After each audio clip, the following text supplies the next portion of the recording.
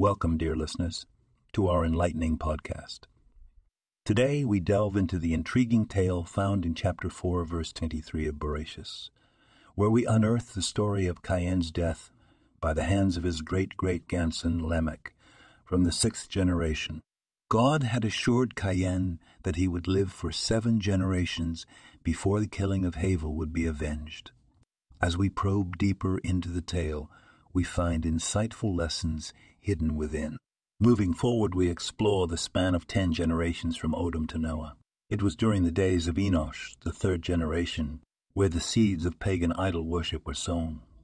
The birth of Enosh marked a turning point in civilization as the generations that followed began to shape it.